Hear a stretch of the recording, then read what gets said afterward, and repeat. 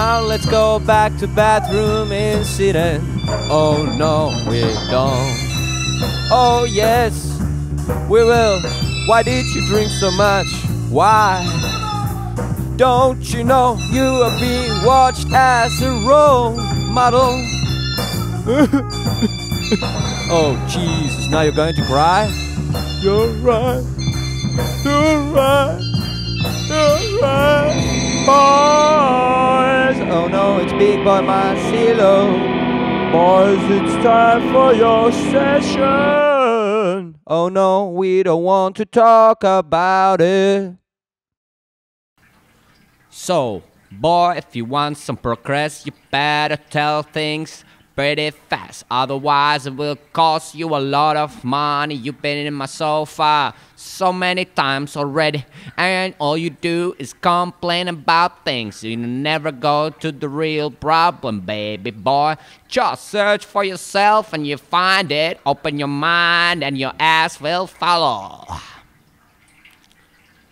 Now, let me tell you another thing about the distinguished Henry V of England. He was never romantic, did not believe in God, and was sure that this entire kingdom thing is a big joke. He was so cynical and did all for the press image. Yeah, for the press image. He never left his room, maybe once or twice. So of course. So he would not like people or trust them.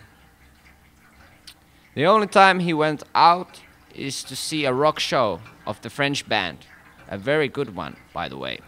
The Escargots. So what's the problem? So what's the problem? So what's the problem, yow?